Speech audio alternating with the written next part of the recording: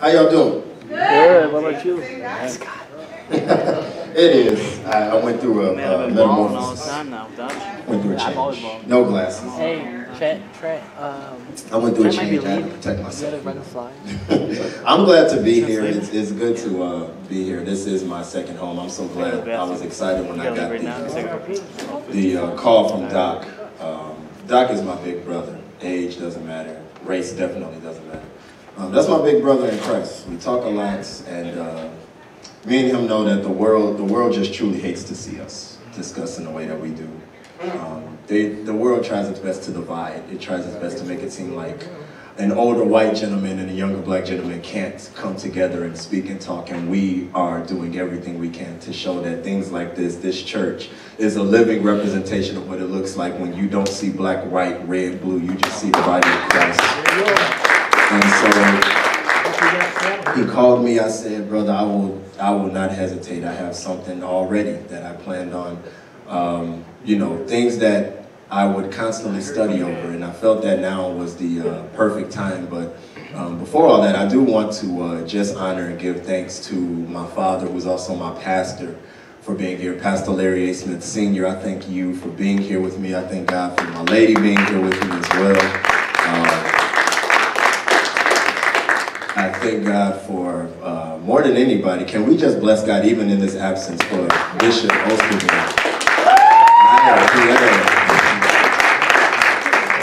I appreciate the work he is doing, and we keep in contact on a weekly basis, so it's amazing to see what all he is doing. More than anything, I do appreciate the pastor doing the praise and worship, for breaking the praise and worship to stop for a moment of prayer. A lot of times the church gets too caught up in routine and tradition, and it was amazing to see neither of those take place. It was amazing for him to stop, to say we need just to stop and to intercede for a moment of prayer. So that was amazing to see. It's good to see a church that is healthy, meaning you lead as the Spirit leads. You don't go according to what's written down. You go according to what the Holy Spirit has to say. Amen? Amen. Amen. And it is timely. It's for it to be a Thursday, it is good to be out on a weeknight. In light of the virus that everyone is, going crazy over. Out of all the sicknesses, all the diseases that have been here since the day before forever, this is the one. This is the one.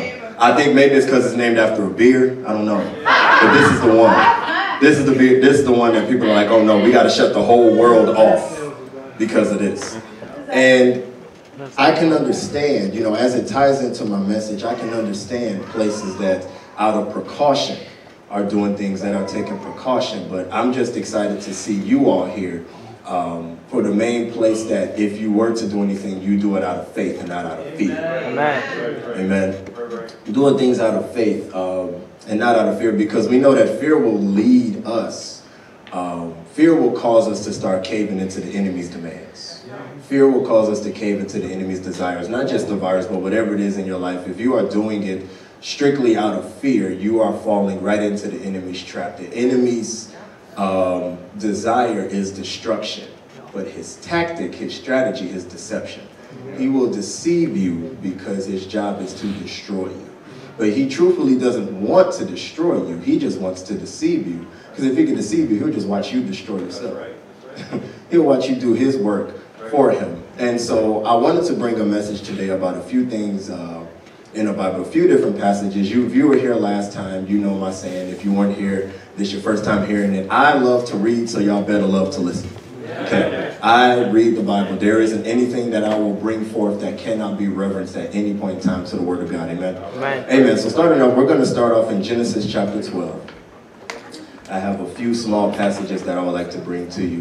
But we're going to start in Genesis chapter 12, and I'm just going to read verses 1 through 3. Then we're going to jump over to Joshua chapter 6. But for now, just Genesis chapter 12, verses 1 through 3. Amen. It starts off like this. It says, now the Lord had said to Abram, get out of your country, from your family, and from your father's house, to a land that I will show you.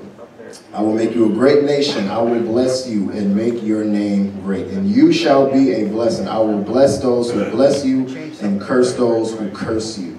And in you all the families of the earth shall be blessed. We are now going to go straight to Joshua chapter 6.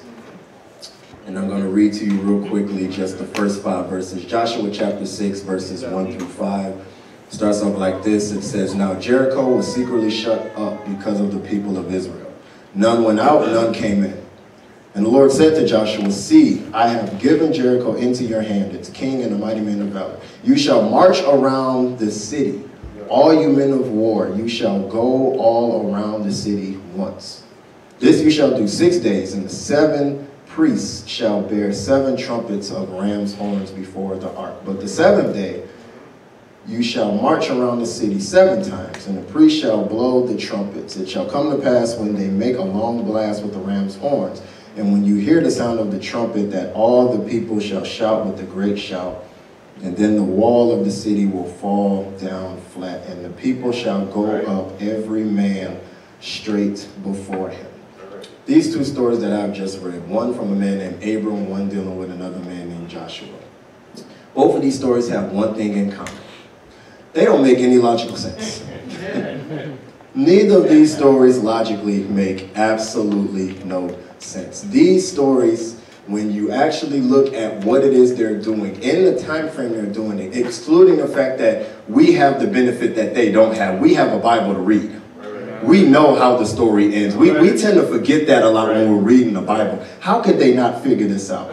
Well, because at the moment in time that they were in, they couldn't fast forward and grab the Bible and say, oh, I know how this ends. Let me just go ahead and keep doing what God called me to do. Right. We have that benefit, they do not. So trying to get a better understanding from what it is that they're seeing, we can see that these stories just don't make sense. So today I just want to talk to you about a few things that just don't make sense. All right. Things that just don't make sense. And it's not so much that they don't make sense. We as believers have to stop trying to make things make sense. We have to stop being led and driven by our senses. Our faith is not one of our 5 senses. So we have to learn how to stop trying to make sense. Let us pray real quick. Holy Spirit, help us to stop trying to make sense. Amen. Amen. Oh, I said quick prayer. You heard it. Quick prayer.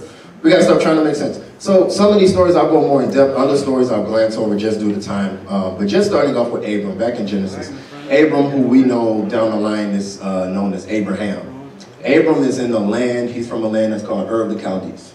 He's from the land. He's been there his entire life. God gives him a simple order of instructions. He gives him one command. He says, get up, leave from where you are at, and go to a land that I will show you. The key word in the entire passage is the word will. That's the part that doesn't make sense, Pastor Craig. He says, go to a land that I will show you. It would make so much more sense if you took me to a land that you did show me.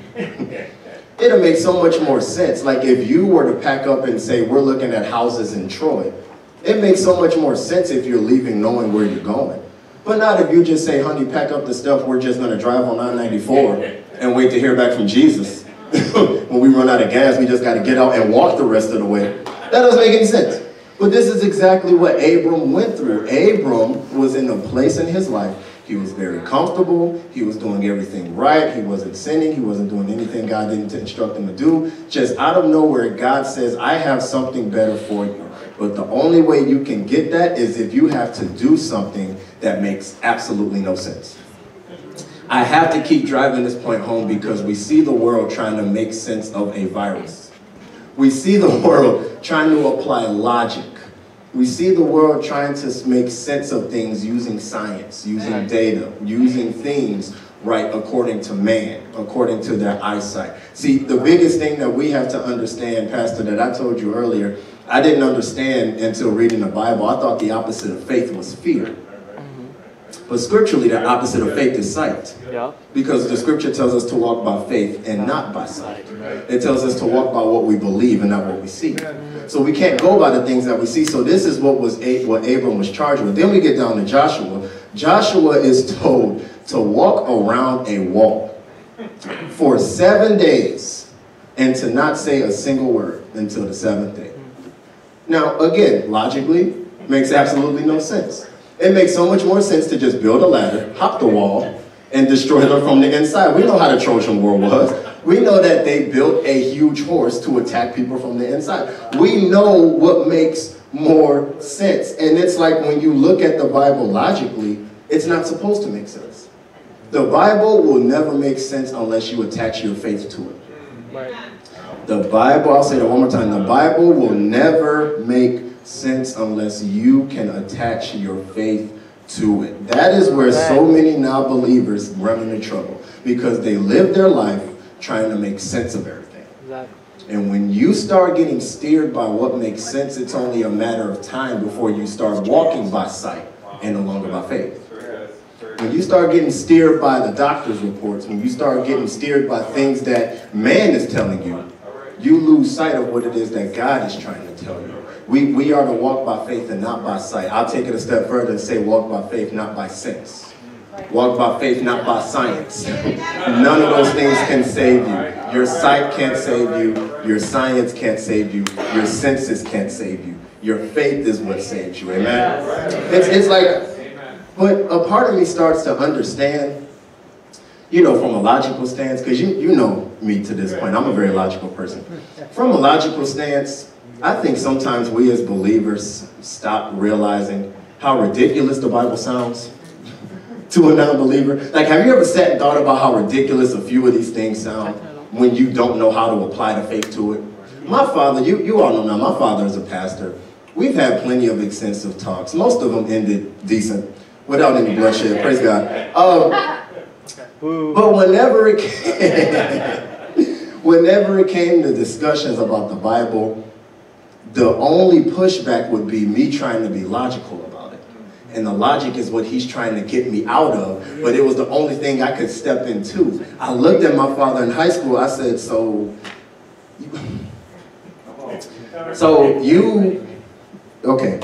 so I'm gonna be real, okay? I'm gonna be real. So I'm like, so you want me to believe that a virgin somehow got pregnant? And this pregnant virgin gave birth to this half-god. And not only did this pregnant virgin give birth to a half-god, this half-god ain't never seen his real baby daddy, because his real baby daddy ain't even human. Not only, it gets better. It gets so much better. Not only did this pregnant virgin give birth to a half-god who ain't never seen his baby daddy, but he lived for 33 years. They killed him out of nowhere. He came back to life after 3 days. And then, in the middle of a conversation, stood on a cloud and just chunked the deuces to earth. And just floated up into the clouds. You want me to believe that? He looked me dead in my eyes and said, yep. Yeah, that's what you're supposed to believe. He said, you're applying so much logic to it that the only way it's coming to you is through a sense of you trying to be what we call a pragmatist. Meaning you look at a situation and you try to draw a conclusion out of it just from what it is that you see. Just from what it is that you see. But we understand in Hebrews chapter 11 verse 1, it says, faith is the substance of things hoped for, and it's the evidence of things not seen. How in the world can evidence not be seen? That's faith. Faith is the evidence of what you cannot see. Faith shows what your facts can't. Faith will show whatever it is your facts cannot. That's like the story of people. There are plenty of people. We know of a woman personally that she told us she was going into surgery, long story short, for cancer. She was at stage 4. She goes in for the treatment. The doctor comes out 2 hours later saying we couldn't find any of the cancer. We were just in there looking for cancer. That's faith. That's what faith looks like. The cancer was there when you pulled up to the hospital. The cancer was in all of the reviews, the x-rays, the CAT scans, all of that fun stuff. But when they go to do the surgery, they don't find it. You can't explain that without applying faith. See, because it's like certain things you can safely assume because they make sense. If we're in the car, if I tell you, hey, Pastor, just hop in the car with me, we about to go somewhere. What's something you can safely assume? Anything at all? You can safely assume that I'm not going to kidnap you. I would not kidnap somebody twice my size, praise God. You can safely assume that I'm not going to kidnap you. That's a safe assumption. You can safely assume that I know where I'm going. You can safely, yes, you can safely assume I know how to drive. There are a lot of things that you can safely assume. If you see a woman pregnant, what can you safely assume? I don't assume anything. If you see a woman pregnant, what's something that you can safely assume? Oh my gosh. Somebody hugged her? She didn't use protection. Oh, we're going to get rid of this little shot bubble that y'all in right now. We can safely assume that she had the sex. Okay? She had some type of the sex. I know that's a cuss word in the church. We can safely assume that she did what she did and the baby came out of her. You can safely assume that. Brandon, if I saw you wearing a Detroit Tigers jersey, I can safely assume you know something about the Tigers.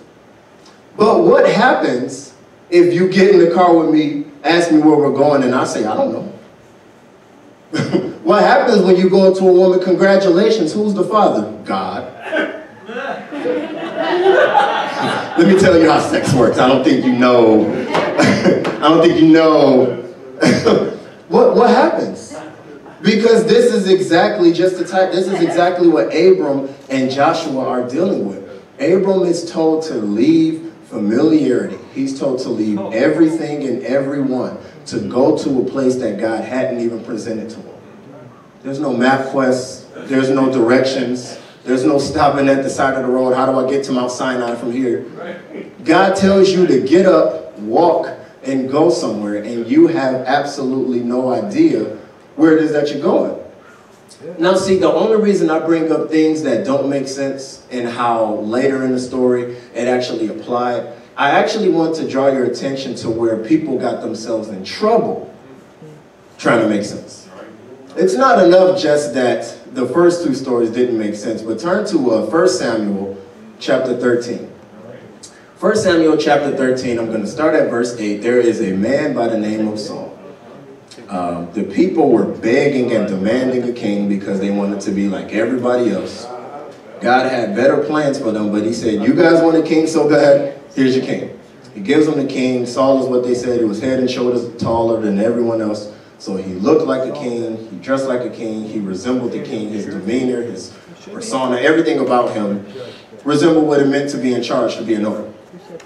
But this particular story, we are going to see that he got himself into a world of trouble because he looked at a situation and he tried to make sense of it. So we're going to start at verse 8, but what I'd like to do just for the sake of time is give you a relap of verses 1 through 7. So we are in a situation where there's a guy by the name of Samuel. He tells Saul to wait for him before he does something. Okay, this is just the cut and dry. He tells him to wait for me. Do not do what it is that you're about to do until I show up. He tells him when he's going to be there. He says, if I'm not there yet, don't do it. Wait on me because this is what God has ordered. This is what God has instructed. Wait for me to do whatever it is you were about to do. What happens is Samuel does not show up at the agreed upon time. Not only does he not show up, Pastor, he offered no apology. He offered no explanation as to why he was late. Which is how we understand that in context. We see that scholar said that God was testing Saul because at this point God is like, I truthfully didn't want him. I anointed him because you guys wanted him. Let's see what his instinct is if he runs into trouble and doesn't do what man has told him to do. I told man, which means God told Samuel to tell Saul. So he's like, if you're disobeying Saul, that means you're disobeying me. So here he is. We pick it back up in verse 8. Verse 8, it says,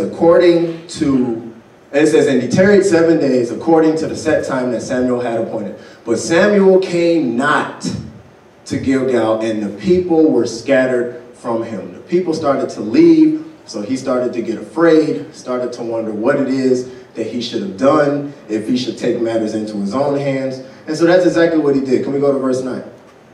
He decides he wants to take it.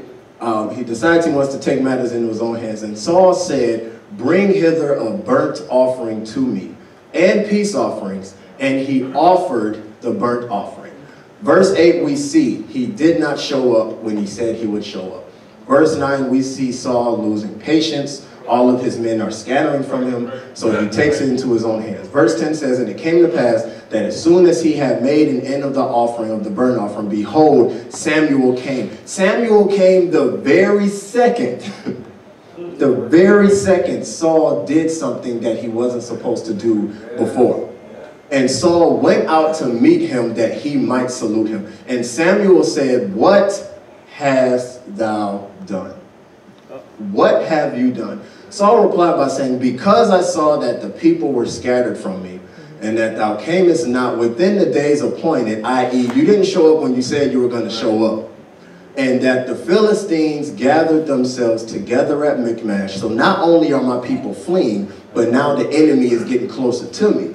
Therefore said I, the Philistines will come down now upon me to Gilgal, and I have not made supplication unto the Lord. I forced myself, therefore, and offered a burnt offering. All he is trying to do at this point is justify why he did wrong. You know people in your life that don't just admit they did wrong, but they try to justify it. They try to justify why they did what they weren't supposed to do.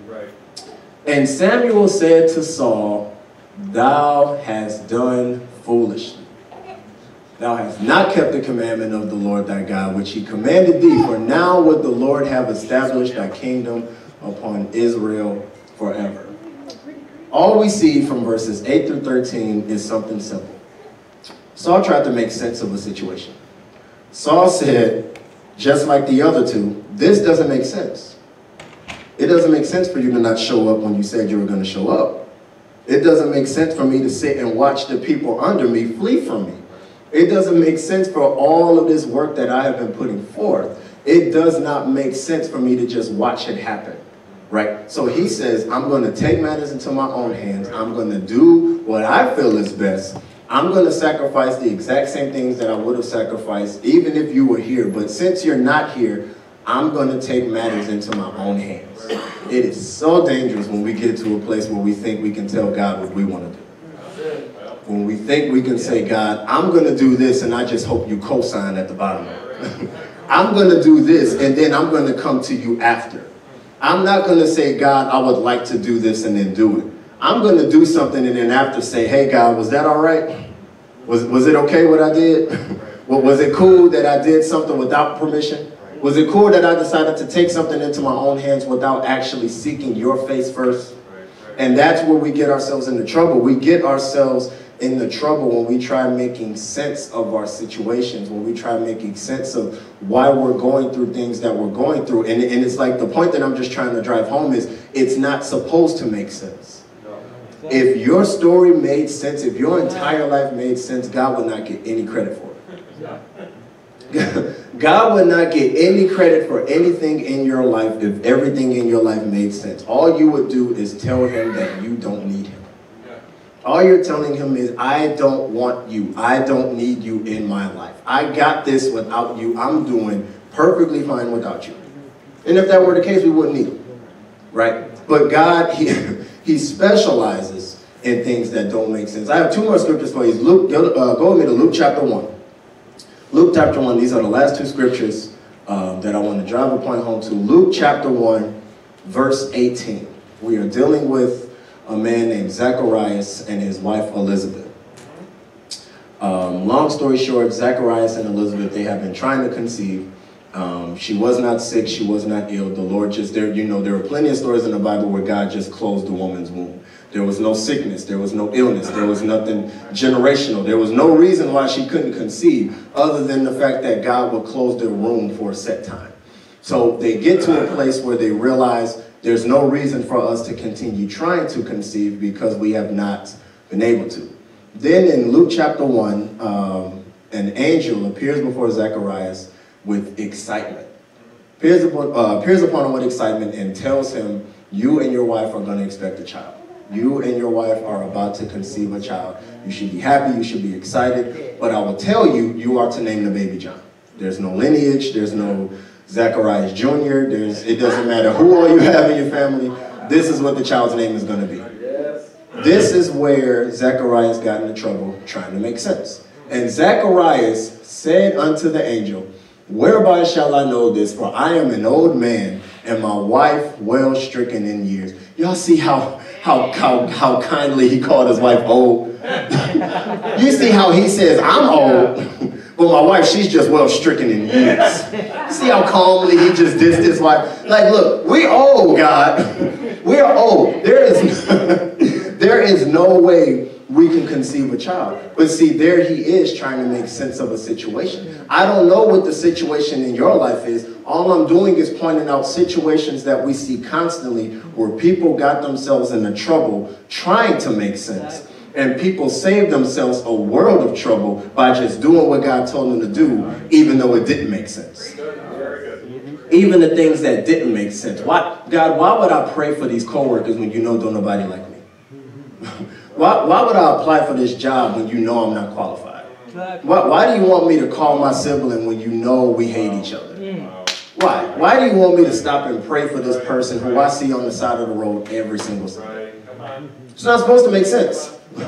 His glory gets revealed in what doesn't make sense. But go to verse 34, same chapter, Luke chapter 1, verse 34. We are now dealing with the woman named Mary. You know, the woman that I told you I challenged my father about for probably 6 years. Mary's situation is a little bit different because Gabriel, an angel, comes to her with the exact same excitement. Comes to her with the exact same eagerness, the exact same, he's so emphatic to tell her the good news. God has found favor with you. God has been pleased with you. You have never done anything wrong. Nobody in your family has sinned against God. So he tells Mary the exact same thing that he tells Zacharias. He tells Mary, you are going to give birth to a child. This won't just be any child. This child will be the son of the true and living God. Amen. We get to verse 34. Then said Mary unto the angel, how shall this be, seeing I know not a man? What I like most about the context of this is she said, I don't know a man, which is present tense. Which means she wasn't just bringing up she never knew a man, and that now she wants to know a man. She's saying, I never did anything with anybody at any point in time, and I don't plan on it. Not if this is how you want the glory to get revealed. So because she is so young, because she's a teenager, she feels that maybe this prophecy is for a later time. And you know, a lot of times we get to that place in life, myself included, where we'll hear from God and we think, God, this can't be right now. Maybe you mean this for a later time. Right? Maybe this isn't supposed to happen right here, right now. Maybe this is supposed to happen later, when I'm older, when I graduated, when the kids have moved out. When God gives you a word, we will try to do everything we can to try to make sense of it. Yeah. We try our best to make sense of things, but things are not supposed to make sense. It sounds very redundant, and I will keep saying it, because it's not supposed to make sense. We have to get to a place in our lives where we understand God's glory can only get revealed in things that don't make sense, because your faith itself, it's not supposed to make sense. Amen. Your faith has to be so strong. You have to be, I heard this from Pastor Craig, you have to risk looking foolish. Amen. You have to be willing to look stupid because of your faith. Yes, you have to be willing to look like people that do rain dances so that they don't have school the next day. Times 100. You have to be willing to say, I don't care how anybody looks at me. I don't care what anybody thinks of me. I don't care if the people are coming or going. I don't care if they like me. I don't care if they hate me. I don't care if they agree with me, if they disagree with me. When it comes to the God that I serve, this is the rock solid faith that I have. And nothing you do or say is going to stop me from believing in the God that I serve. You will never get me to a place in my life where anything that I see causes me to stop believing in God. You will never get me to that place. A part of me does believe that the reason this virus is going around, God's just up there like, now that I got y'all attention, now that y'all focused on something, now that I got your attention, because we see that a lot of things they're just not supposed to make sense. They walked, to go back to Jericho in Joshua chapter 6, they walked around the walls of Jericho for 7 days without saying a word. You realize they were able to see them. I'm up on a wall, I see you walking, and you're just not going to say anything. You and your marching band just gonna keep walking around, not saying a single word. But see, a lot of times that might actually be best, because one thing that Joshua and Zacharias had in common. Zacharias, we see back in Luke chapter 1, verse 14, we saw that the angel had told him good news and he rejected it. So I know that I know that because of time we can't really get into it, but what happened right after that, the angel then tells Zacharias, everything that I said is going to happen, but because you doubted, you're going to be mute. You are not going to speak. Yep. You won't utter a single word until that child is born. Some of us can't even go 9 minutes without talking. Can you imagine 9 whole months without saying a single word? Oh, some of y'all might actually be at peace if your spouse don't talk for 9 months, but I'm not going to get there. But they got to a place, Pastor, where he told him, because you doubted, you won't be able to speak. So we look back at Joshua chapter 6, that may have been why he said, I don't need you talking right now, because I don't need you not believing me, I don't need you doubting, and I don't need you messing this up. So from me to you, sometimes it's actually best for you to just hush. It's best for you to just be silent and hear from God. As my mom says, you need to hear God clearly and obey him quickly. Yeah. We do not have time for delayed obedience, not anymore. Yes, we do not have time to be obedient but delay and choose when it is the time that we want to do what he's told us to do. Come on. Amen. And so it's like there's so many, and whenever you get time, I want you to actually go back and read. There are so many stories that you can see they didn't make sense and people got themselves in trouble. There's a man by the name of Paul who was on a boat and he was a prisoner. God told him what was about to happen, so he goes to the captain. He's like, hey, I don't think we should be going this way. There's a storm coming. We shouldn't go this way. But it makes sense to not listen to a prisoner. That just makes sense. It makes more sense to listen to the captain of the boat than the prisoner. But what happens is, and what I want to charge you is to be sure that you don't rule somebody out just because you don't view them as qualified. Come on. Don't be so quick to rule somebody out just because their faith isn't as strong as yours, just because they don't have as many degrees as you, just because they don't talk as clearly as you, just because their skin color is different than yours, just because their age is different than yours, just because they're from a different generation. Don't be so quick to write somebody off. Yes, come on. Just because you don't think you want to hear what it is that they have to say. That got them into a world of trouble. That got them onto an island that none of them should have ever been on in the first place, because they tried to make sense of a situation. It didn't make sense. It didn't make sense for Abram to leave the land that God already had for him, for a land that he didn't even show him. It didn't make sense to believe that Elizabeth was going to be pregnant. It didn't make sense to believe that a virgin could have gotten pregnant. Some things just won't make sense because they're not supposed to make sense. But because we just talked about the boat, I want to close with the story. There was a man that he found God when he was on a mission trip out in Australia. And he said the closest he had ever gotten to God was when him and a couple other people were on a boat and they were heading off the coast. They were headed to an island. And the wind started to take the boat. And what happened was, it wasn't necessarily a storm, but the tides just got too much to handle, that the boat started to deter, and they ended up smacking onto an island. An island, there was nobody there, there was no sign of life on the island. So what they did was they brought a lot of things together to make a fire, right? So they make a fire saying, we're just gonna stay here. They went around searching the island. They came back to realize that the fire had gotten too big. It was too much for them to try to put out. They didn't have any jugs to go out to the sea and toss water on it. So the fire just gets too big. They run back to, they said probably like a half mile or so away from the fire itself. They started praying. They kept praying. Night falls. The fire dies out. They wake up the next morning wondering how they're going to get help. You know, phone's dead. Not wondering if anybody even knows they're there. They said probably a couple hours into the day, a rescue boat shows up. A rescue boat came flying over, shouting out names, saying, is anybody here? Trying to speak different languages. You know, they did the signal saying they were over there. And when they got there, they were like, thank you so much. We bless God for you. But how did you know we were here? how did you know that we were here? They said, well, we saw your smoke signal. We thought that when we saw the fire, that you were calling for help. So we saw a smoke signal, and we came over to help you. What they were trying to do, what I'm just trying to encourage you through that story, is because it took an entire day for them to do that. That story itself doesn't make sense because they got inadvertent help. That help was not on purpose, right? Because that help doesn't make sense. God sees you. God sees your problem.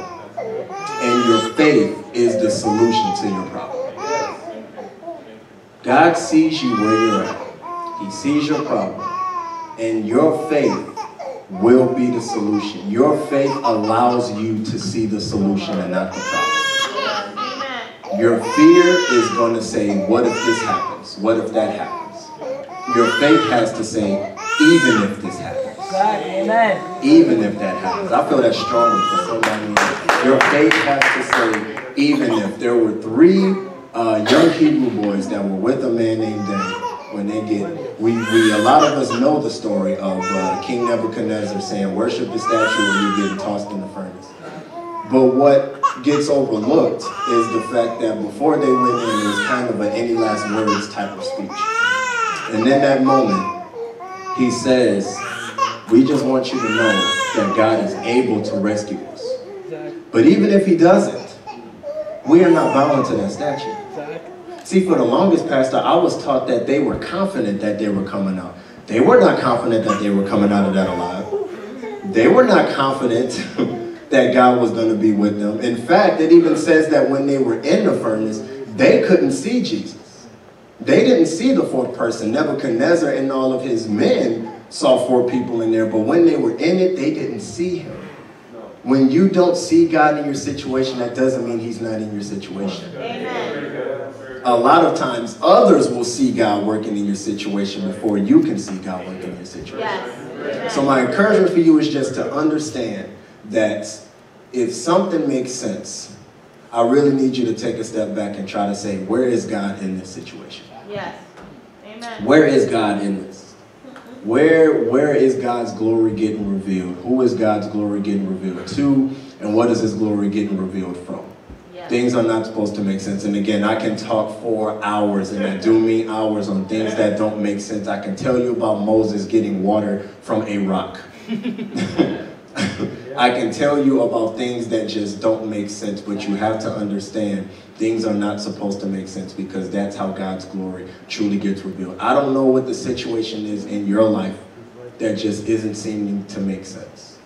I don't know, but I know everyone in here, including myself, has come in here today with the situation, with the relative, with the problem with work, school, with one of the kids. There is some situation in your life, and you have been running in circles trying to make sense of it. Yeah. And I'm here to encourage you that God is saying, stop trying to make sense of this. Stop trying to be logical about this. Stop trying to make this all come together. It can't all come together without me. Amen. It can't all work without me. It can't at all come to pass without me. So whatever it is in your life, again, just understand that when it doesn't make sense, there's a good chance that you're on the right path because God's glory gets revealed so that he can show you what it is in your life that he's been trying to get your attention on. Amen? Amen. I just want to pray real quick for everyone here. Father God, I thank you. I thank you for this day, God. I thank you for this congregation. I thank you for this family.